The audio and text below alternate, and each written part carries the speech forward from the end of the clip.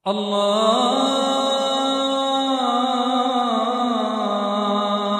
أكبر الله أكبر. إن الحمد لله نحمده ونستعينه ونستغفره ونعوذ بالله من شرور أنفسنا وسيئات أعمالنا من يهده الله فلا مضل له ومن يضلل فلا هادي له وأشهد أن لا إله إلا الله وحده لا شريك له وأشهد أن محمدا عبده ورسوله. After praising Allah subhanahu wa ta'ala and passing salutation upon his messenger Muhammad, may peace and blessings be upon him, we go ahead with another class of explaining the book which is Usool As-Sunnah for Al-Imam Al-Mubajjal Ahmad ibn Hanbal rahimahullah. And we are at the moment on point number 3 or number 4 according to my book, which is this version or this copy. So that is number 4, وَتَرْكُ الْخُصُومَاتِ, and the abandonment of controversies. I mean, I don't know which point is it. Same point. It's on point number 4. And the abandonment of controversies. That means it's the same numbering in that book as well that you have. You can have that book as well, just to show as well the version to the camera. This is the version of that, the new version of the book. So it is the same book actually. Anybody's got another different version from this? Alhamdulillah, so everybody's the same.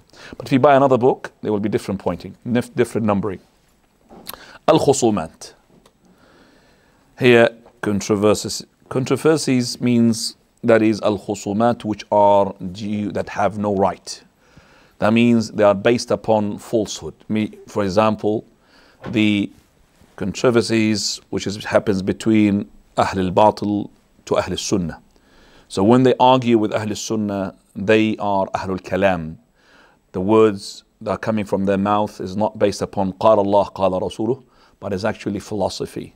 As for khusumat Ahl al-Sunnah to Ahl al-Bid'ah, which is vice versa, from the dispute of Ahl al-Sunnah when they debate the people of Ahl al-Bid'ah, then they are doing it upon haqq, and they will be rewarded for that. Allah subhanahu wa ta'ala, he says in Surah An-Nisa, verse 140, وَقَدْ نَزَّلَ عَلَيْكُمْ, or وَقَدْ نُزِّلَ عَلَيْكُمْ, as in the Warsh, قَدْ نَزَّلَ عَلَيْكُمْ فِي الْكِتَابِ أَنْ إِذَا سَمِعْتُمْ آيَاتِ اللَّهِ يُكْفَرُ بِهَا وَيُسْتَهْزَأُ بِهَا فَلَا تَقْعُدُوا مَعَهُمْ حَتَّى يَخُوضُوا فِي حَدِيثٍ غَيْرِهِ. It has been revealed to you, O Muslims, followers of the Prophet Muhammad sallallahu, the Sahaba, in the book, that if you heard the verses of Allah to be disbelieved in and mocked, then don't sit with them until they go and speak or indulge into a different speech. Otherwise, you will be like them. For verily Allah will gather the hypocrites and the kafirin, the disbelievers. Inna Allah jami'u al-munafiqina wal-kafirina fi jahannama jami'a. They will be gathered, the hypocrites and the disbelievers, in the hellfire altogether. So here in this ayah, we'll find that Allah subhanahu wa ta'ala is commanding us not to sit with those who mock the verses of Allah. And those people from Ahl al-Batil, they do mock the verses of Allah, and they do mock the Sunnah of the Prophet of Allah, whether it is explicitly or implicitly, they do so. Aisha radiallahu anha wa ardaha, she says in Sahih al-Bukhari and Muslim, أبغض الرجال إلى الله الألد الخصم. The most disliked person to Allah is the one who is alad, ladud, is the one who is all the time disputing, and he has no willingness to listen to the haqq. He has the arrogance. Well, somebody talking there? Okay, khair inshallah.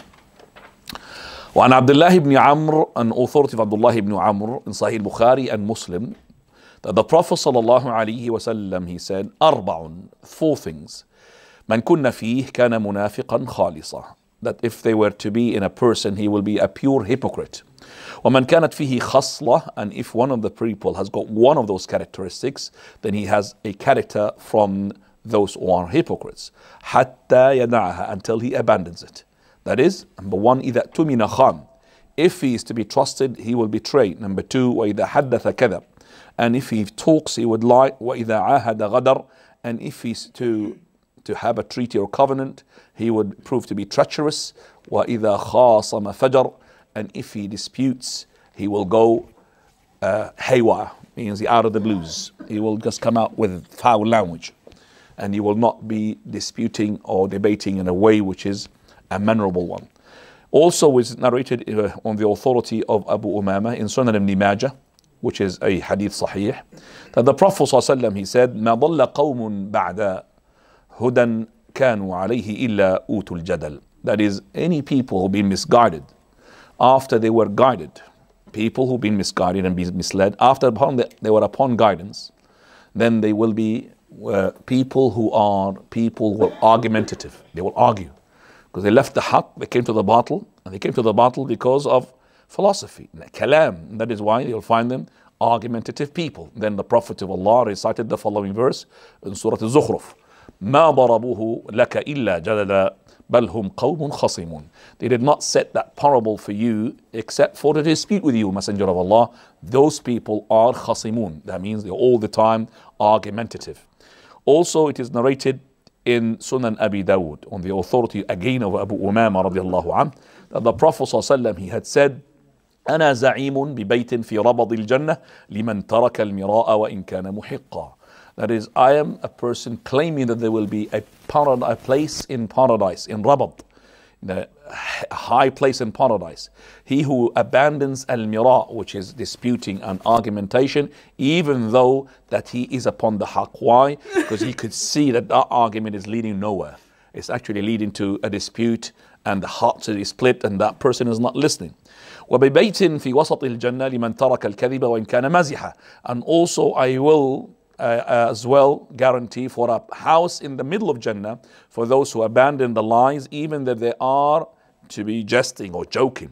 وَبِبَيْتٍ أَعْلَى الْجَنَّةِ, in the highest point of Jannah, in Al-Firdaus, for those لِمَنْ حَسُنَ خُلُقُهُ, the ones who have good manners. In Sunan ibn Majah, also it is narrated on the authority of Jabir ibn Abdullah that the Prophet sallallahu alaihi wasallam, he said, لا تعلموا العلم لتباهوا به العلماء. Don't learn the knowledge in order to compete with those who are scholars, in order just to boast about yourself. ولا لتماروا به السفهاء, and not also to dispute and debate with those who are ignorant. ولا تخيروا به المجالس أو تخيروا به المجالس, and not to be spoken about that you are the best in a circle, that is, you are showing off. قال فمن فعل ذلك فالنار النار. He who does so, then the fire, the fire. This is his destiny. Also, it is narrated in Musnad and Sunan in Sahih Al-Hakim في المستدرك, in المستدرك Sahih Al-Hakim, and on the authority of Abdullah ibn Umar, that the Prophet sallallahu alaihi wasallam, he said, من أعان على خصومه, he who had helped, aided from any point, from any aspect, on a dispute, on something which has no benefit of, بغير حق, and he has no due right in it, كان في سخط الله حتى ينزع. He will be in the wrath of Allah until he pulls out, and until he steps out. So the Prophet ﷺ, he said, he who had helped in order to make an issue to be argumentative issue, an issue which is to make a heart pulling away from each other, then, and you have no due right in it, there's no haqq in it, then he's in the wrath of Allah, the anger of Allah, until he pulls out. And also we say that all types of disputes, all types of argumentatives in the deen, for the sake of, that is your satisfaction, not for the sake of Allah, for your own satisfaction, that I won, or for the sake of riyah, or for the sake of whims and desire, for the sake of showing your muscles that I am the best here, I am the one, and there is nobody else. As Shaykh Al-Albani used to teach us, used to tell us, this person, he said, Ya ard ishtaddi ma hada aliki gaddi. Come on, land, go harder, for there's nobody upon you more than powerful than me. Powerful in everything, physical or mental, whatever. So this person is showing his muscles, and that is why he disputes with the people, to show them that, nobody can defeat me in debate. This is, all of it is to be blameworthy. It is not to be praiseworthy. So all of those types of jidal and khisam and all of that disputes, even if it's in the religion for the sake of other than Allah subhanahu wa ta'ala, then it is to be blameworthy. So the person, he has to assess the situation. Am I going to be benefiting from such debate, or am I not? Because it's very important to know that sometimes if you debate with the people of Ahl al-Ahwa, and it's going to result in the people to misunderstand the message, then you are actually misleading the people. And I give you an example. So this scholar is called Ibn Malik, and he had seen, when he traveled from the west to the east, Bilad al-Sham, so a person who was giving talks, And this person has got no knowledge. So he told the people, he's got no knowledge. And this person is not known amongst them because he comes from the West. So verily, when he said that to them, he said, how do you prove that he's got no knowledge?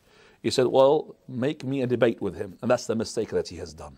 To make a debate with a person who's got no knowledge and in front of people who are ignorant. How do those people ignorant going to know who's the winner? They will not know.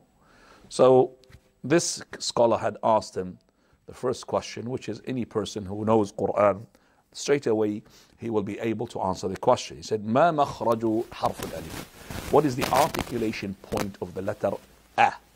So this person has no idea whatsoever of articulation point. So he came up with this following answer. Alif, ba, ta, tha, jim, ha, kha, dal, dhal, ra, zain, shin, sin, sa, ta, ta. And he counted all the alphabetic. The people were astounded. He was asked with one question, he gave 21, 28 answers. So the people now, they thought that he's much better than what they thought at the beginning. So Ibn Malik, which is the scholar's name, he had died 2 weeks later. Why? Because of his grief and sorrow in his heart that he had tried to make the people understand that this person is ignorant, but he actually misrepresented the message. The message was not given to the people in the right manner. So you have to be careful when you dispute with the people. So if you think that you are upon haqq and the dispute is leading nowhere, leave it. Leave the argument. If you think that, for example, that this brother is mashallah is good, but at the moment if I'm going to go into this issue, even it's an issue of fiqh, that it was going to lead to a heat, then I would leave it. And maybe I will go to a different way of approaching this person. I might go and tell another person to talk to him. Because as I said, sometimes at those points, even as little as fiqh issues, there might be a split between the brothers. And they do split between brothers, and they do have boycotting brothers. Why? Because, I see that if the person comes to the masjid and the prayer is already done, the jama'ah, I see that there is no need to make a jama'ah, and it's not from the sunnah. The other person, no, I've got a proof, so I'm boycotting him for that. Because of a dispute regarding an issue that we do have difference among the scholars regarding that issue. And each person, he has his own proof. So you have to have fiqh al-khilaf. Fiqh al-khilaf is the knowledge of how to differ from one person to another. Yes, you could have a person who is actually just for the sake of being different from you, he wants to adapt such an opinion. But if you ask him why, he said, as long as I am really different from you, I'm happy. That's the person that you want to keep away from. The person you just want to differ for you for the sake of being different. That's all. But the person who's got a very respectable sort of verdict or fatwa from a sheikh, and you think this is correct, then you have to respect it. And that is why we say, if you had prayed behind a person who is upon the Hanafi madhab or upon the Shafi'i madhab or whatever, and this person, he had looked at the Hanafi madhab regarding, for example, raising up the hands after the ruku', he says that is not really authentic. So we have to respect him. And if I pray behind him, and I know that this person, he's coming not from blind following, but is actually from respectful following of what he thinks is correct, then I have to really imitate him and not to raise up my hands when I go from the ruku' up to Sami Allahu liman hamida. I have to make sure that I'm following my Imam. إِنَّمَا الْإِمَامُ جُعِلَ لِيُؤْتَمَّ بِهِ. It's an important point. Otherwise, they're going to be, now for example, that the Shafi'is, which is, we know that's a wrong issue, but Imam Shafi'i, he thought it was a hadith sahih. So those who are followers of Imam Shafi'i at the moment, if a person was not really knowing the hadith properly, and he believes Imam Shafi'i is a great man, so in the Salat al-Fajr, in the second rak'ah, and after recitation of the Fatiha and the Surah, and then making to the ruku', then Sami Allahu liman hamida, the Shafi'i followers, they make qunut, and that is every Fajr. And even if they don't make the qunut, if the Imam did not make the qunut, they will ask him to make 2 sajda for sahu, because it's part of the prayer. So if that Imam, which I respect, and I think he's not a blind follower, but he believes that that hadith, which is hadith narrated by Isa ibn Mahan, Abu Ja'far al-Razi, this is his kunya, that is the Prophet sallallahu alaihi wasallam, he had, which is in the authority of Anas, he had been making the qunut of the Fajr all the time until he had departed the dunya. If you thought this hadith is authentic, then we have to follow the Imam. So I can't, for example, leave the Imam in his qunut and I sit down because it's not really right. So imagine that the people, his Imam is doing qunut in the second rak'ah, and everybody sitting behind him and not, following the Imam. إِنَّمَا جُعِلَ الْإِمَامُ لِيُؤْتَمَّ بِهِ. I have to follow the Imam. But if this person is just actually, he knows the haqq, but because of the sake of that, the masjid is Shafi'i, and if I don't do this, I'm going to be checked up, no salary. Don't follow him. Do you understand me? This person is implementing what he's implementing, not for the sake of Allah, but actually for the sake of the salary. Then I will not follow him. Wallahu ta'ala alam. Brothers, close the gaps. Close the gaps as much as possible. The connection to the body is very important. See, when the person is on his own, he will leave the class.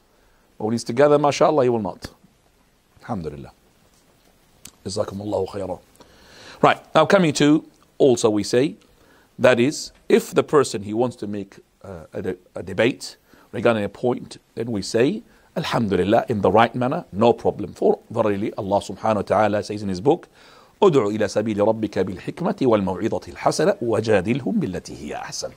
And reason with them, there's ud'u, call to the sake of your Lord, bil-hikmah, in the wisdom, in the way which is better, in hikmah, وَالْمَوْعِظَةِ الْحَسَنَةِ, and good reasoning, good preaching.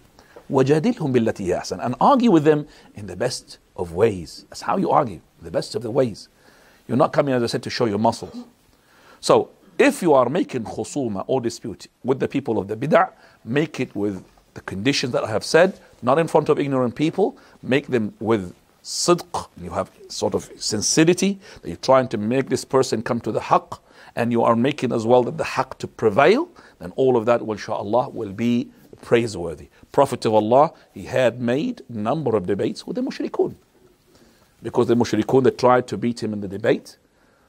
Okay, like Az-Zub'ri, when he had heard the Prophet sallallahu alaihi wasallam reciting the verse where Allah Azza wa Jal, he says in his book regarding those people who worship other than Allah, hum wa ma ya'budun hasabu jahannam. Those who worship those things and the ones who have been worshipped, they are in the hellfire. They are the fuel of the fire. So he came back, and he's from the mushrikun. He said, well, if I was there, when he recited that verse, I would have debated Muhammad sallallahu alaihi wasallam. Muhammad, he didn't say sallallahu alaihi wasallam, he's a kafir. He said, verily, we people worship the angels. Does that mean the angels are in the hellfire? So he's like trying that he won the point. And when he was, Prophet of Allah is informed of what Az-Zub'ri had said regarding this, that we worship the angels are going to be in the hellfire. Then Allah subhanahu wa ta'ala revealed for those people who had al-husna الَّذِينَ سَبَقُوا, that those who are before, they will have the husna. That means they are already سَبَقَتْ لَهُم مِّنَ الْحُسْنَى. Already we have ordained for them to be in Jannah. So for those who had approved the worship of their people to themselves, they'll be in the hellfire. But for those who did not, like Isa ibn Maryam, he did not ask the people to worship him, nor his mother asked the people to say that she is the mother of God. And those people who had worshipped the angels never accepted or approved these people that to worship them. So they will not be in the hellfire. But those people who took them as tawaghit, they are the ones in the hellfire, not the ones who have been worshipped.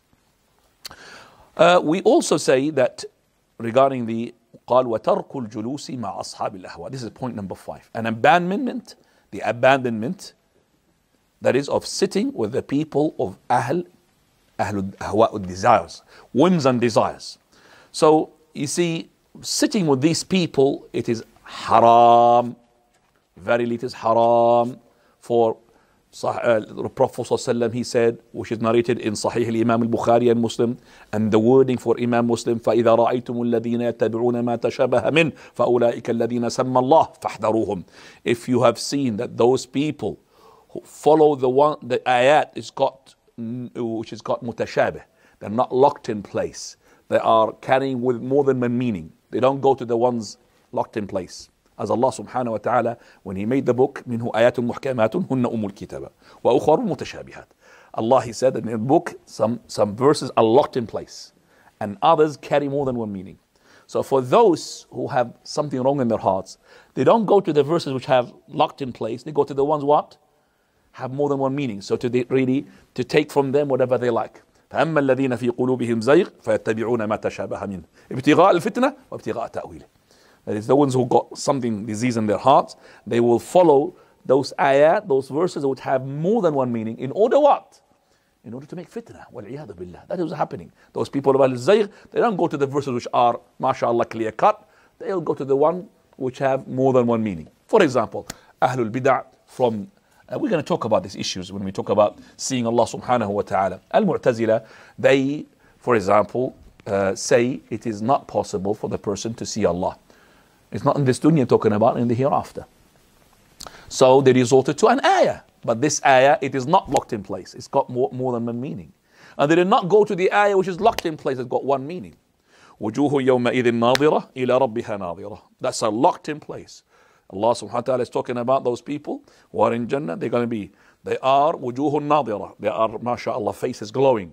إلى ربها ناظرة. They're looking at their Lord. They don't go to this verse. They go to another. لا تدركه الأبصار. لا تدركه الأبصار. That eyes cannot encompass them. We're going to discuss this issue. Encompass them has got more than one meaning. That means encompass them for the dimensions. Encompassing them is in the dunya.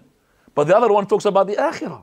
So there are lots of meanings of that one. They took that one because it's got more than one meaning. And they took the meaning that which is suitable to their bid'ah and suitable to their deviated methodology. So that is Ahlul Ahwa. So we say that if you've seen those people who follow those things, then they are the ones whom Allah had named. Be aware of them. This is a warning from the Prophet sallallahu alaihi wasallam. So the Messenger of Allah asked us to keep away from Ahlul Bid'ah. As for Hadith Hudhayfa ibn al-Yaman, which is in Sahih al-Bukhari and Muslim, which is a long hadith, and I would like to narrate it for you because it's got lots of meaning in it. But I'm going to go to the last bit of it, which is very important. When the Hudhayfa ibn al-Yaman, he said that the people at the time of the Prophet ﷺ, that means the companions, كانوا يسألون عن الخير. كانوا يسألون رسول الله صلى الله عليه وسلم عن الخير. They used to ask the Prophet of Allah about the good times, the good things. وكنت أسأله عن الشر مخافة أن يدركني. But I used to ask him about the what? Those tribulation times, the evil times, in order to know what is going to take place. What am I going to do if I live to see them? Now this is from the fiqh of Hudhayfa, but remember, كان الناس, the Sahaba used to ask about the good. So the principle is all the time to ask about what? Good. So that people say, oh, you see, this is yes, to ask about the evil. There's only one person was asking about the evil. But all the companion was asking about what? The good. So it's not, for example, to sit here and to ask me, which one should we not listen to? And I'm going to, all my lecture, don't listen to this, don't listen to that, don't listen to this, don't listen to that. And you're going to come out of what? What is the knowledge you've gained? Don't listen to this, don't listen to that, don't listen to this, don't listen to that. No knowledge. You have gained nothing. Apart from, don't listen. So I'm going to listen to whom? To cats? Dogs? What am I going to listen to? Nothing to listen to. That's what is being actually adopted by some of those brothers. Well, I'm going to call them not Salafis, but those brothers who are actually giving the negative of the Salafis. Not really. The Salafiyya, all of it based upon La ilaha illallah. I'm asking now, Allah subhanahu wa ta'ala, when He had given Himself the description, and He said, وَهُوَ لَيْسَ كَمِثْلِهِ شَيْءٍ وَهُوَ السَّمِيعُ الْأَصِيرُ.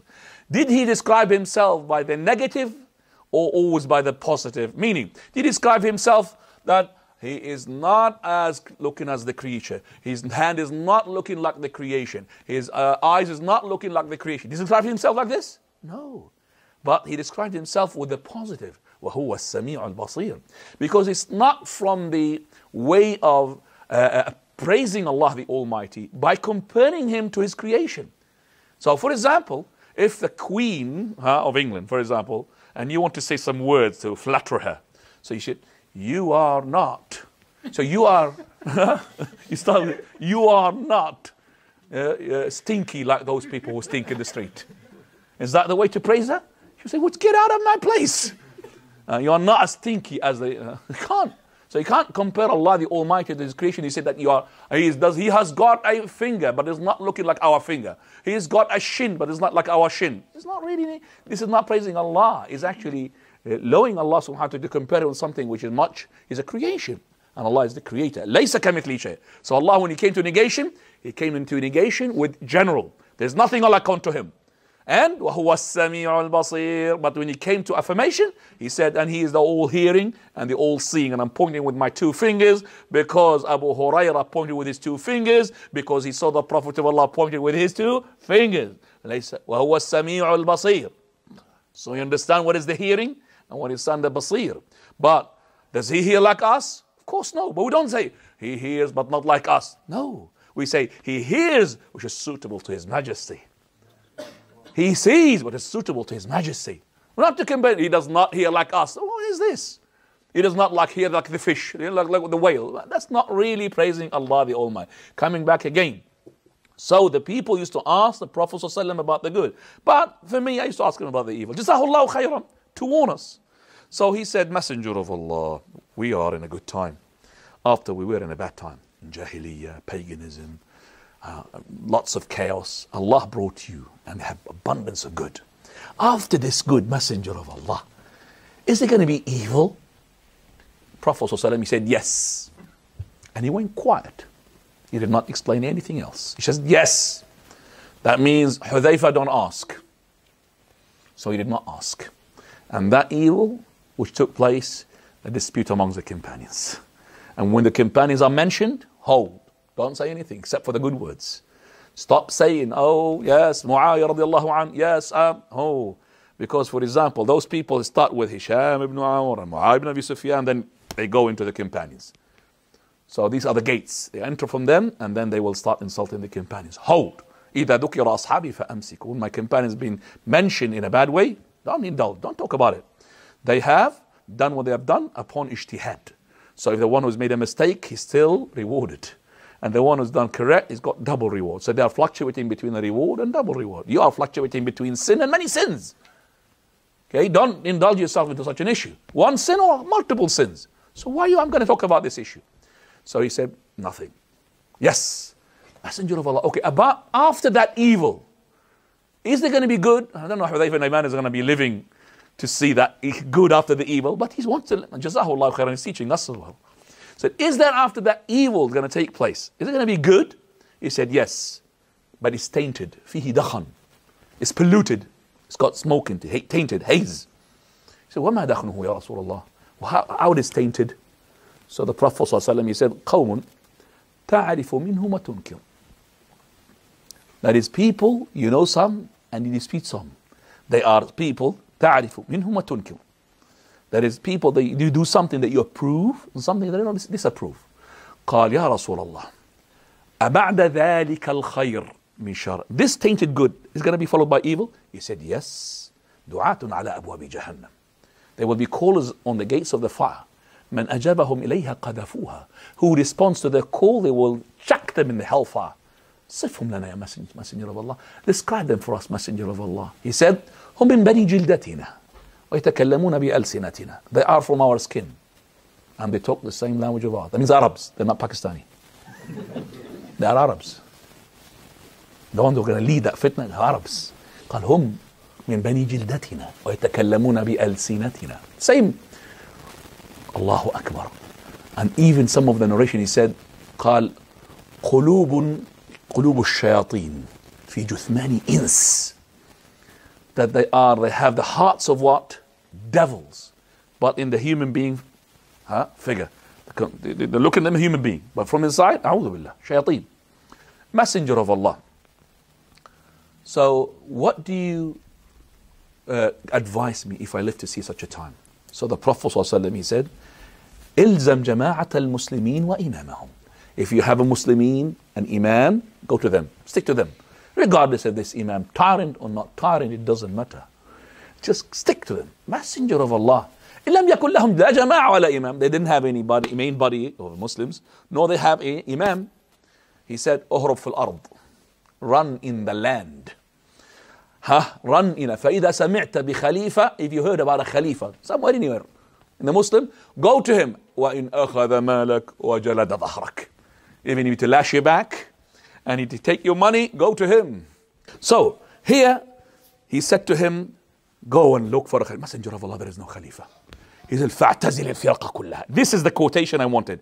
He said, keep away from all the firaq, all the partisans, regardless of their name. Just keep away from them onto the origin, the asl. Salaf al-Salih, Sahaba. اعتزل الفرق كلها ولو أن تعض على جذع شجرة وأنت على ذلك. Even if you bite on the root. Root means what? The root of the religion, the root of the deen, until death comes to you while you are like this. Bite on the tree and stay like that. Also the Prophet sallallahu alaihi wasallam, he said in the hadith of Imran ibn Husayn, which is in Sunan Abi Dawood, and this is the hadith of Dajjal. The Prophet sallallahu alaihi wasallam said, فَمَنْ سَمِعَ بِالدَّجَّالِ فَلْيَنْأَ عَنْهُ. He who had heard about the Dajjal, then let him keep as much as possible away from him.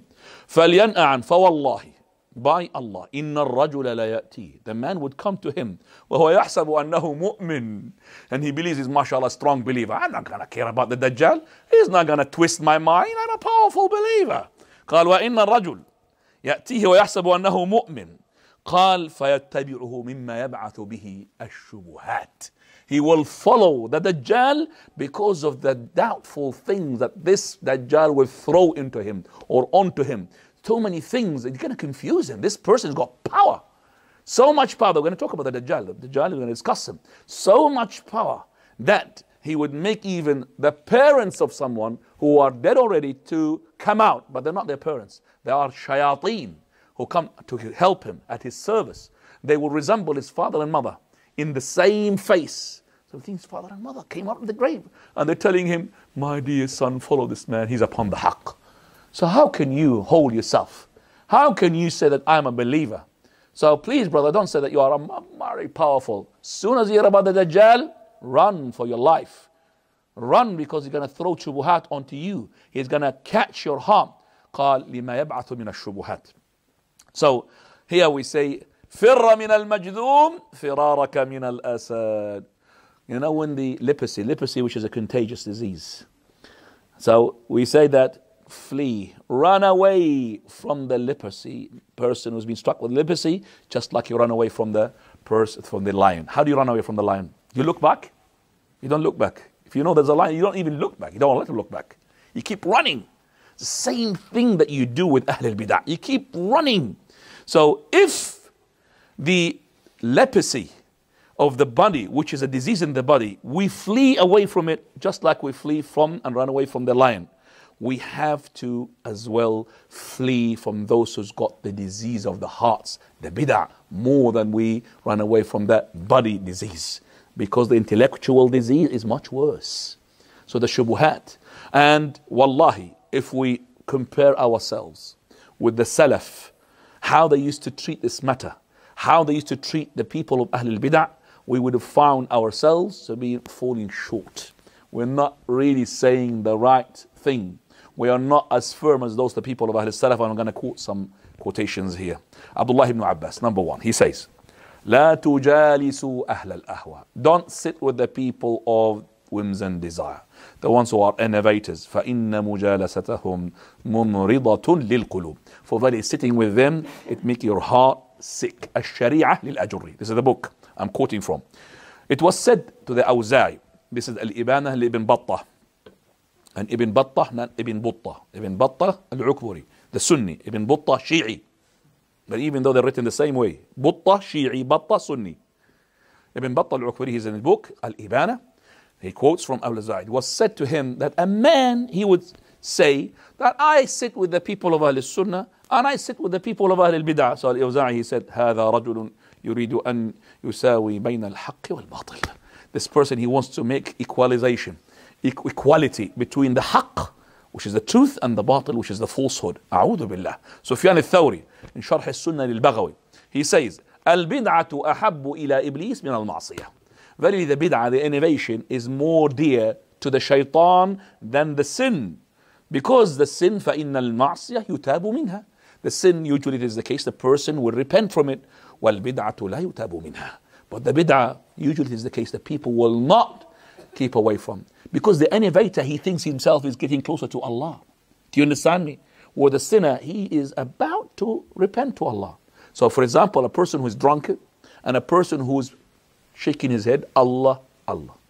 So this person who is drunk, but he's not saying Allah, he says, whatever he's saying, he's a drunk person, saying, fear Allah, oh yes, inshallah, Allah, I'm really, he might cry.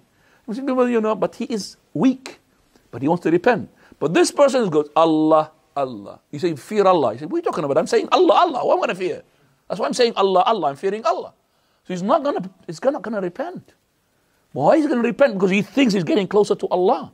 And that is why, as I said, this bid'ah is closer to the Iblis, more lovable, more dearer to the Iblis than the sin. Al-Dhahabi, he quoted a quotation that everybody needs to learn it, which is in Sirah A'lam al-Nubala, in the Tarjama, that is biography of Sufyan al-Thawri, rahmatullahi alayhi, which he had said. In this biography of his, he mentions, قال, verily, القلوب ضعيفة والشبه خطافة. أكثر أئمة السلف, that is, على هذا التحذير. Most of the imma of Salaf, as-Salih, the predecessors, they used to make sure that they will say the following statement. That is, القلوب ضعيفة. The hearts are weak. They're very weak, fragile. They're very fragile. وَالشُّبَهُ خَطَّافَةً. And the doubtful matters, they have got hooks. So they might hook your heart. Never say, oh, I'm powerful. No. Wallahi, I'm going to write for you now. People who have been upon the haqq, yet they've been hooked. People upon the knowledge, they've been hooked. Abu al-Jawza, rahimahullah, one of the great scholars, he said, لَا يُجَاوِرَنِي قِرَدَةٌ وَخَنَازِيرٌ أَحَبُّ إِلَيَّ مِنْ أَنْ يُجَاوِرَنِي أَحَدٌ مِنْ أَصْحَابِ أَهْلِ الْأَهْوَاءِ. Verily, to be accompanying monkeys and pigs, better for me, more safer for me to accompany those people of Ahl al-Bid'ah. So I have monkeys and pigs on my right and my left. It's better for me to have what? People of Ahl al-Bid'ah. Why? The monkey and the pigs, what are they going to do? But those people, they're going to do a lot to your heart, and they might destroy your religion. Ahmad, Imam Ahmad, he says, تَقَرَّبُوا إِلَى اللَّهِ بِبُغْضِ أَهْلِ الْإِرْجَاءِ. Get closer to Allah by hating those people from Ahl al-Bid'ah, Ahlul Irja'. فَإِنَّهُ مِنْ أَوْثَقِ الْأَعْمَالِ إِلَيْنَا. From the most dearest actions and deeds to our hearts. So this means we cannot, like give them our majalis and circles to go and give talks. We cannot as well to sit with them and make other people sit with them. Ishaq, rahimahullah, he said, I have heard Abu Abdullah Imam Ahmad saying, أخزى الله الكرابيسي. This is one of the innovators. May Allah disgrace him. لا يجالس ولا يكلم. Don't sit with him. Don't talk to him. ولا تكتبوا كتبه. And don't write from his books. ولا يجالس من يجالسه. And the person who sits with him, don't sit with that person. Do you understand that? So it is an innovation transferred from one person. So the person who sits with Ahl Bid'ah, don't sit with that person. Because he will not sit with him except that he's got something in common. Remember, إن خفيت عنا بدعته فلم تخفى عنا ألفته. That if his bid'ah is hidden from us, his companion will not be hidden from us. So if he's hiding his bid'ah from me, I will know from his associates. Who does he associate himself with? So you can't find a person who is, mashallah, upon the Salaf manhaj, associating somebody with a Sufi all the time. There's something there in common. There is. It has to be. Unless that person wants to go and make him hidayah, to give him hidayah, not to go all the time with him and walk with him. And that is why we say, no, tell me who's his friend and I'll tell you who is that person. Abu Dawud al-Sijistani rahimahullah, he said, قلت لأبي عبد الله, in his Masail he said that I have said to Imam Ahmad, أرى رجلا مع أهل السنة ومع رجل مع أهل البدع. I see a man from أهل السنة, he's accompanying a person from أهل البدع. Shall I leave him? أترك كلامه. Shall I leave him? Shall I not listen to his whatever he's admonishing this person who is from أهل السنة but he sits with أهل البدع? He said no, but وتعلمه أن الرجل الذي رأيته معه صاحب بدعة. That is, you should really tell that person of Ahl Sunnah that you are accompanying is a person from Ahl Bid'ah. So if he had abandoned accompanying that person, then talk to him. Otherwise, فَأَلْحِقْهُ بِهِ. Make him to follow that man. He's the same. Because if you warned him against Ahl Bid'ah and he knows that he's Ahl Bid'ah, but he still talks to him, then he's from him. And that is Abdullah ibn Mas'ud. He said, Al-mar'u bi-khidni. The person is to be judged by the one who is accompanying. Because the Prophet ﷺ, he said, Al-mar'u ala dini khalili. The person is on the religion of his closest companions. Al-Imam Ahmad, he says, Man lam yurabbi' bi Ali ibn Abi Talib fil khilafah, fala tukallimuh wa la tunakihuh. The person who does not say Ali ibn Abi Talib radiallahu anhu is the fourth Khalifa, like the Khawarij, then don't talk to him, nor give him your daughters or marry from their daughters. One person, he was asked, man, he wants to marry this woman, but she is from the Khawarij. Is it okay to marry her? He said, I will not put a piece of coal into my arms. A piece of burning coal into my arms. She's from the Khawarij. How can I, put a coal, fire? She's fire. So I'm going to marry somebody like this. She's going to bring fire to my house. The Khawarij. And the Khawarij, we're going to be talking about them, inshallah. Al-Khallal, also, in his book, he says, Al-Marrudi, which is one of the students of Imam Ahmad, he said that Imam Ahmad, he had been mentioned to him Al-Harith al-Muhasibi. He said, Harith al-Muhasibi, he is the foundation of all bid'ah. He is the one even took the Jahm, Kalam Jahm. So he is the one, don't follow him and follow the followers of him, except for one person, Ibn al-Allaf, who verily he died, we don't know about his case. So, warn against Al-Harith. Severe warning, clear warning. And if any person goes to him and still being after clarification that this person is Ahl al-Bid'ah, then warn against these people as well. And abandon these people and boycott them. For verily Al-Harith wal-iyadu billah, he has no tawbah, because every time you talking to him the haqq, he is denying the haqq. So keep away from him. This is in Abi Ya'la, in Tabaqat for Abu Ya'la rahmatullahi alayh. And Imam Ahmad, when you look at his biography, you will find how strong he is upon the Sunnah, and deservedly he has got the title Imam al-Sunnah. He is the Imam of Ahl al-Sunnah rahmatullahi alayh. Ibn Muflih al-Maqdisi في الأداب الشرعية, he says, Fasl, chapter, في الاستعانة بأهل الأهواء, that is to seek help with the people of the desires and the people of the book in the state, in the dawlah, in the country. Abu Ali al-Hussein, he says, I have entered Imam Ahmad ibn Hanbal, and a messenger from the Khalifa, Al-Khalifa al-Mutawakkil, not the Khalifa al-Ma'mun, nor al-Wathiq, nor al-Mu'tasim, because they were on I'tizal. Al-Mutawakkil, who came later, he brought it to the Sunnah. So the Khalifa came to him, sent him a messenger to ask him. He's asking, al-isti'ana bi ahli al-ahwa, to seek help in the army or in the state with those people of Ahl al-Ahwa, whims and desire, Ahl al-Bid'ah.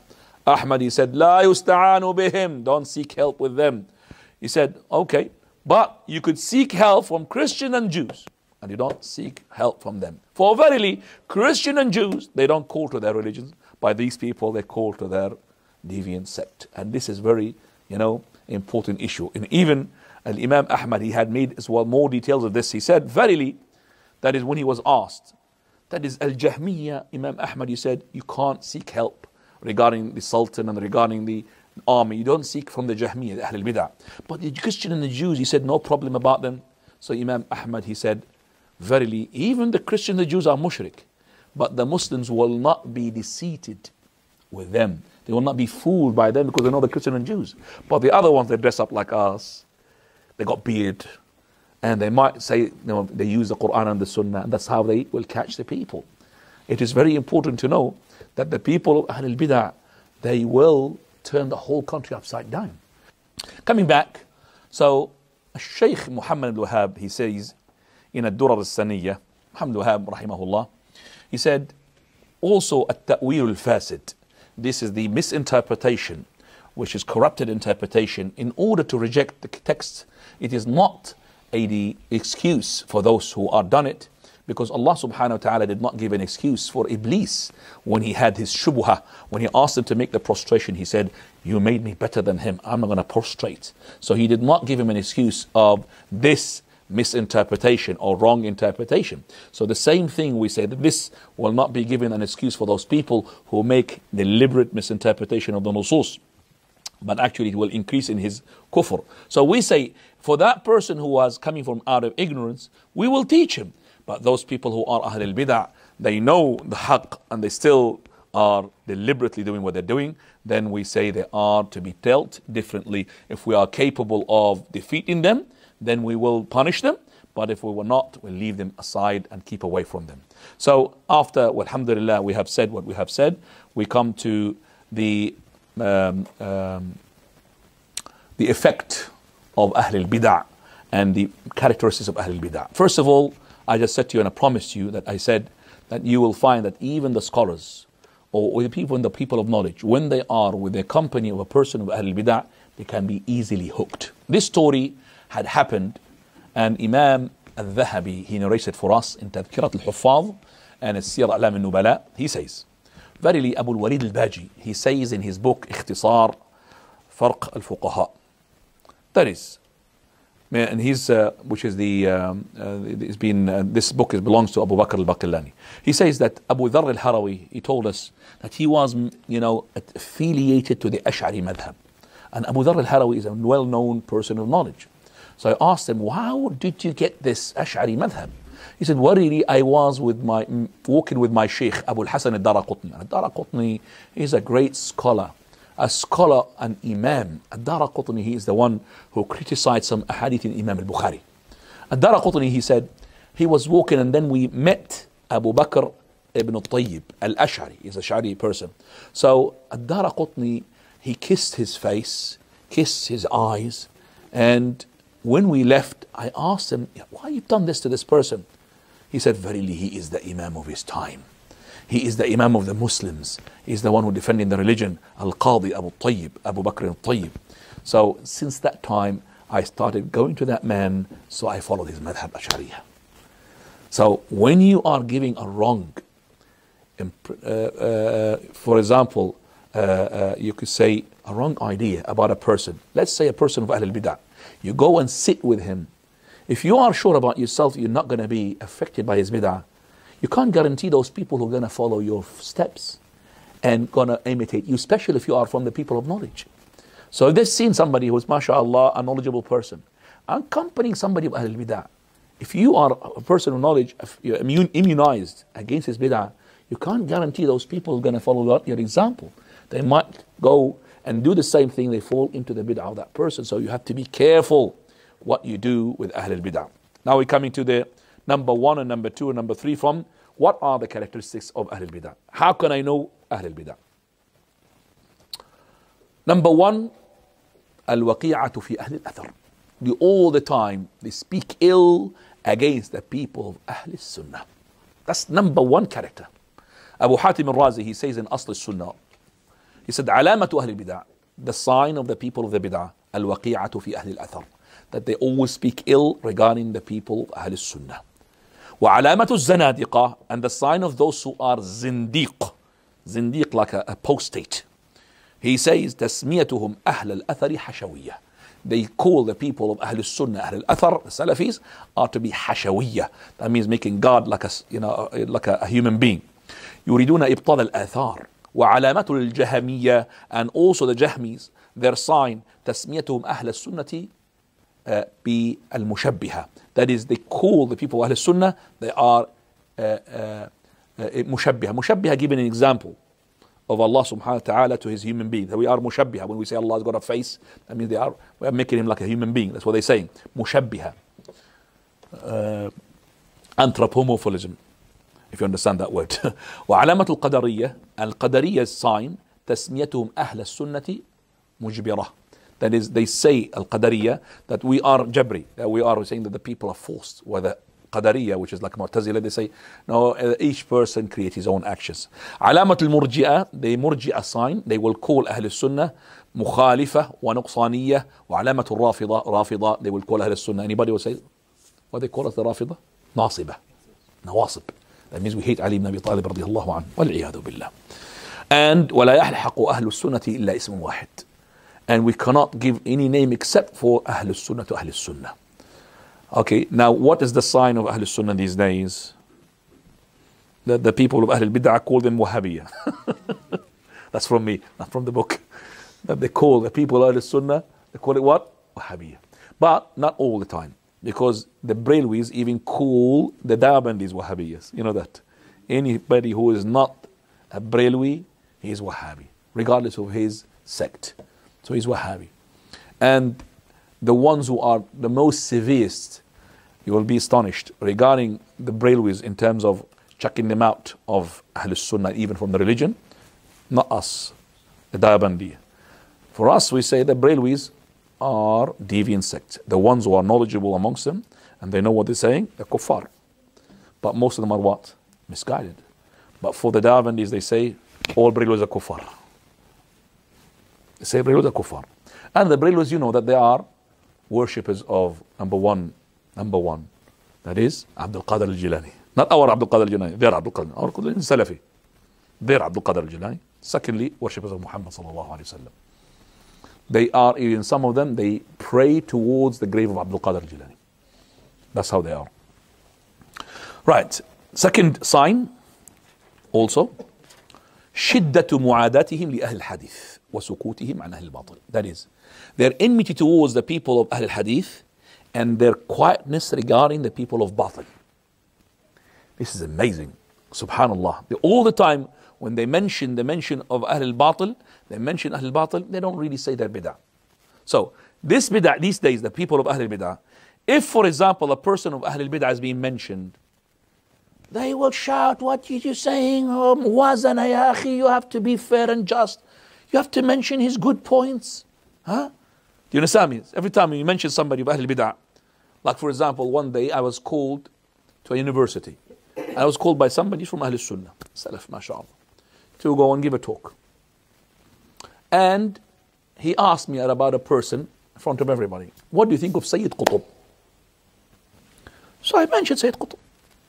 I was, mashallah, the people who were in front of me smiling to me all the time until that question. When that question is like throwing a bomb.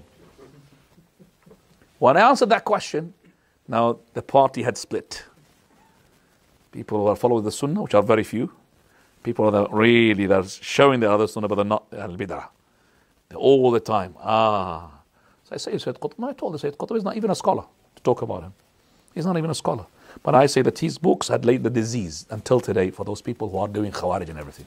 And I really meet Allah subhanahu wa ta'ala with this aqeedah, that this man had laid the foundation of Khuruj and Khawarij and all of these things in his book, whether he knows it or not, but he's not a scholar. So when I said mention Sayyid Qutb, I never been invited back to the university. That's it. Finished. So they will stop up and down. When it comes to the Ahl al-Bid'ah, say, please, ya akhi, brother, mention his good points. So when Allah subhanahu wa ta'ala, he speaks ill about Iblis, or you say, so if you say, come on, mention the good points about Iblis. Iblis, for example, he said, Inni akhafullah. Did he say that? I fear Allah. Yeah, in the battle of Uhud. Yeah, he told Abu Hurairah, in the battle of Uhud, when he saw the angels, the battle of Badr, when he saw the angels, he said, bye-bye. Inni ara ma la tarawun. I see things that you don't see. Inni akhafullah. I fear Allah. So Iblis fear. So every time, brother, don't curse Iblis, say that he says, Inni akhafullah. Also say that he said that he taught Abu Hurairah Ayat al-Kursi. And others issues. So I'm just saying that every time I'm going to curse Iblis, I'm going to mention his good points. A'udhu billah. So I'm going to warn the people, I'm going to mention those points which are in him. I'm not going to mention the good points and then I'll hook them to them. But when they come, for example, a person mentioning Ahl Sunnah and mentioning their mistakes, they'll be happy. Yeah, go ahead. Mention a scholar of Ahl Sunnah that you're saying ill about him, they will be good. So subhanallah. Number 3, they will seek the help of those who are in authority against the people of Ahl Sunnah, from Ahl Hadith or Ahl Salaf. Al-Imam al-Shatibi in his I'tisam, and it's a great book which is against the Mubtadi'ah. He says, ألا ترى أحوال المبتدعة في زمان التابعين. Can't you see the situation and the status of the people of Ahl al-Bid'ah in the time of the followers of the companions and after that? حتى تلبسوا بالسلاطين ولادوا بأهل الدنيا. They got the help from the sultans, the ones on leaders, and the ones who from the dunya. And he who was not able, استخفى ببدعته. And he was hidden in his bid'ah. وهرب بها عن مخالطة الجمهور وعمل بأعمالهم على التقية. And he showed that he's upon the sunnah, but actually as taqiyya, showing what he is not believing in. As Imam al-Barbahari, he said, Ahlul Bid'ah, they're like scorpions. Scorpions, he says. They put their, that poisonous tail of theirs underneath the sand. That's how they put it underneath the sand. If they've got the time, the right place, they'll get that and sting you. But if they haven't got that power, they put it down because they don't want to show that stingy, poisonous tail. That's what they did. Kal-aqarib. Once they have the point, the right moment, they will sting you. And when you're stung, I don't know if you're going to die and become like them or not. Die as in heart death. Ibn Taymiyyah, who had put him in the prison? Al-Rifa'iyya. Those who are Rifa'is from the Sufis in Egypt. A'udhu billah. And also they have sent to Al-Zahir papers at the time that Ibn Taymiyyah is trying to make a revolution against you. He's making a coup against you. So he wants to make a coup against you. He summoned Ibn Taymiyyah in front of him. What is that? Zahir papers. And he's a well-known leader. He said, what are you doing? Are you trying to make the people hate me and revolt against me? He said, verily, your dominion and the dominion of all the Tatar, he comes from the Tatar, all the remaining of the Tatar does not worth penny for me. لا يساوي فلسا. Does not worth a penny for me. أنا رجل ملة لا رجل دولة. This is the Imam saying, I am a man of religion. I'm a man of God. I am not a man of dawla. I stay situation, I want a ministry or to be a minister. I've got nothing to do with that. I'm a man of religion. And if the leaders had put their hands in the hands of the scholars, those are the ones who are going to establish the stability of the country. Because they are the ones who is going to tell the people, these are your leaders. And you have to be patient, regarding their shortcomings. You have to be patient regarding their tyranny. Because they are the leaders. We have to fight the enemies behind them. It's very important to know that. Because you see, the siyasa, the policy of the whole issue, it depends upon two issues. The leaders and the ones who are being led. And those leaders, they have confidence. Bitana. Bitana. This is bitana. My bitana means the inside of my core, which is close to me. So the close people, the confidence of that leader are the ones they're supposed to be, the ones who are going to be, telling the leader that you've done wrong here. This is right. You're doing it. Okay. So they're going to be as well, overlook. Don't punish this person. Don't punish that guy. Don't punish this person. This is wrong. And the general masses, the one is being led. And they've got the scholars. And the job of the scholars is to tell the people, you have to hear and obey, regardless of what your leader is a tyrant. He lashes you back or takes your money. This is the equation for success. But if it is now the other way around, when the scholars, they list everything for for the leaders, okay, no problem. And they will tell the people, hate your leaders. And when you hate, you're going to go to takfir. Because you hate your leader, so we call it tashhir. Then after that, takfir, TT. And then the triple T, tafjir, kill him. Tashhirun, takfirun, tafjirun. I make it an equation. Tashhir makes, a fuss about him. When the people hate him, they make takfir. He's a kafir, taghut. When they make kafir, it's easy to shoot him, kill him. And they see the army as to be kuffar. The army of the Muslims. Like some of those people revolted against the leader in Egypt, they called the army of the Egyptian what? Kuffar. You could kill them, no problem. The Egyptian army, Muslims saying, kill them. That's what it is. Tashhir, tafjir, takfir, tafjir. The three T's, I call it the triple T. وَالْعِيَاذُ بِاللَّهِ. And when those people who are the confident of the leader, they start beautifying in the eyes of their sultans that torturing the people. Yeah, torture him more. Okay?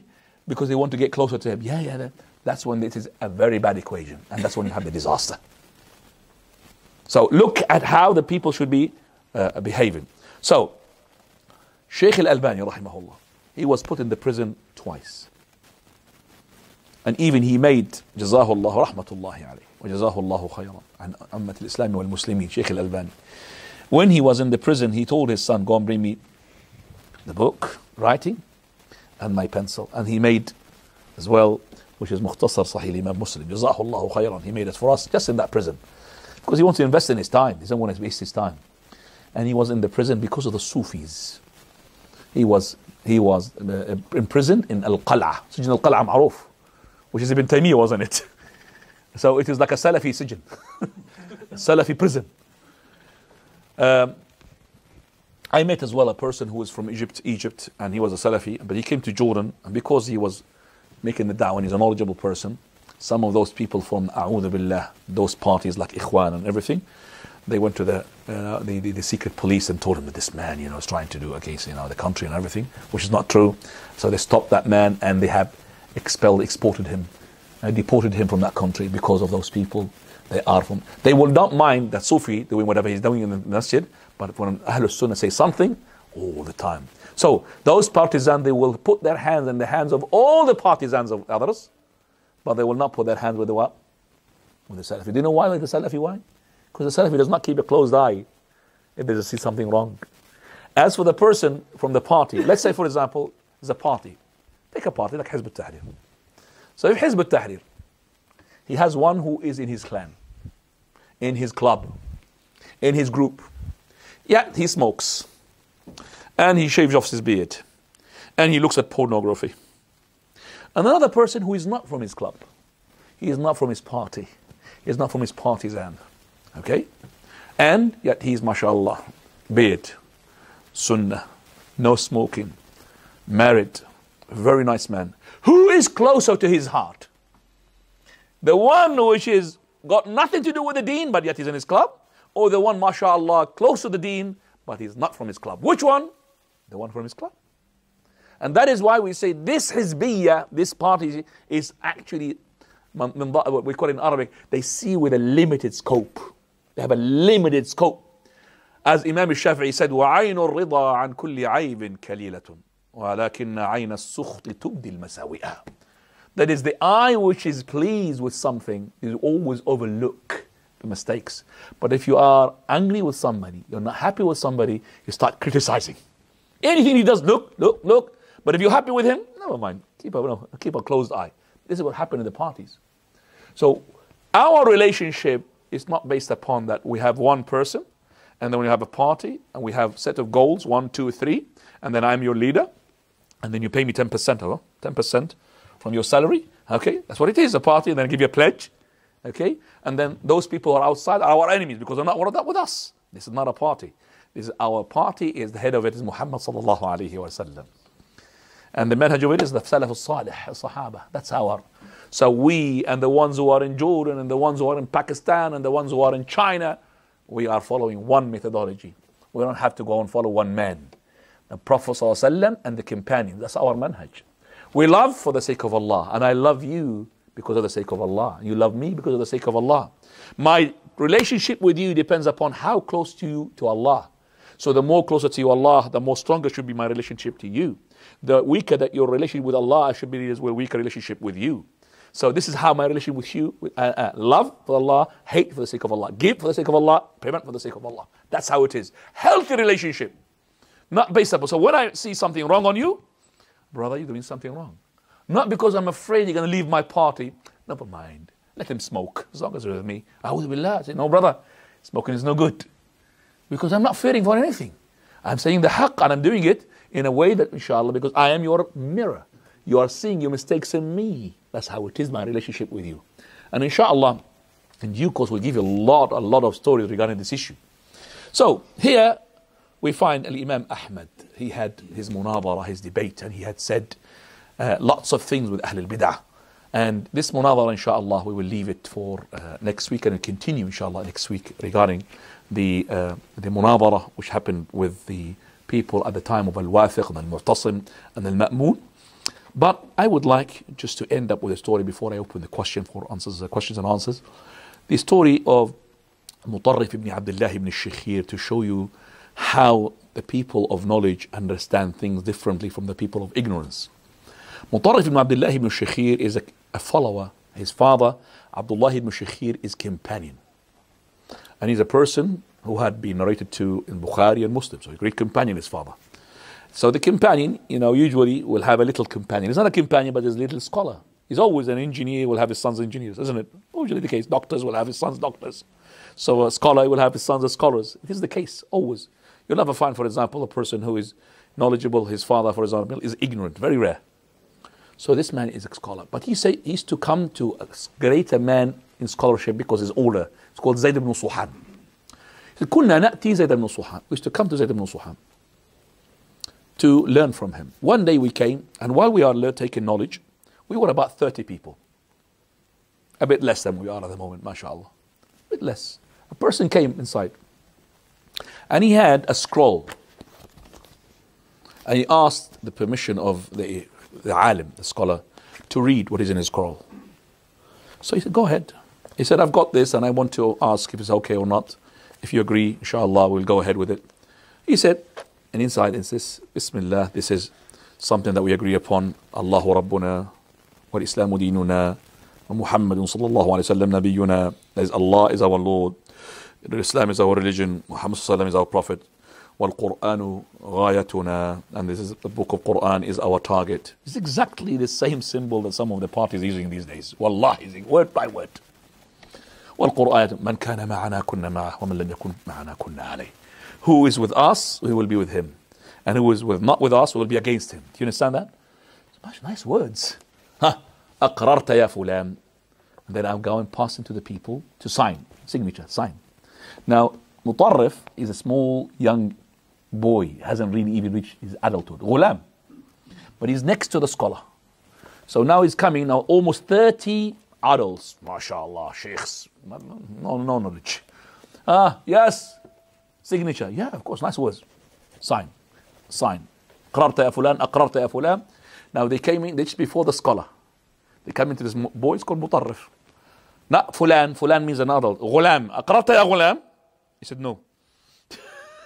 Now all these, MashaAllah, they'll say yes, and no. So Zayd ibn Suhani puts his hand to protect the child, and they're going to hit him. لا تعجلوا على الغلام. No. Why did you say no? He said, by the one in whose my hand and my soul, والذي نفسي بيده لن أحدث عهدا. I'm not going to create a new covenant سوى العهد الذي أخذه الله علي في كتابه. Except for the covenant that Allah took upon us in His book. ألم يقل الله في كتابه الله ربنا. Didn't Allah say in His Quran, الله ربنا الإسلام ديننا. All of it in the book of Allah. So why we are making a new covenant? And the covenant with the book of Allah is with everybody. Whereas our scroll is not with everybody, it's only with 330 people. So the ones who are in these groups are with us, and the ones who are the billions and thousands are not with us. We're going to have enmity. So all of them, they realize their mistake. No iqrar. All of them, they pulled out the signature. No, we're not with this. So the book of Allah is our book. The Sunnah of the Prophet is our Sunnah. It's amongst the Muslims. So why are we really making our own zawiyah? You know, the Sufis make zawiyah corner. Zawiyah. So he's making zawiyah. We're making zawiyah. We are with the Prophet sallallahu alaihi wasallam. With Allah qala Rasuluh. We don't have a specific party with specific instructions, with specific scheme and system. No, we have the system of what Allah told us to do and what the Prophet sallallahu alaihi wasallam told us to do on the methodology of the companions. Wallahu ta'ala a'lam. أسأل الله سبحانه وتعالى أن ينفعنا بما قد سمعنا وآخر دعوانا الحمد لله.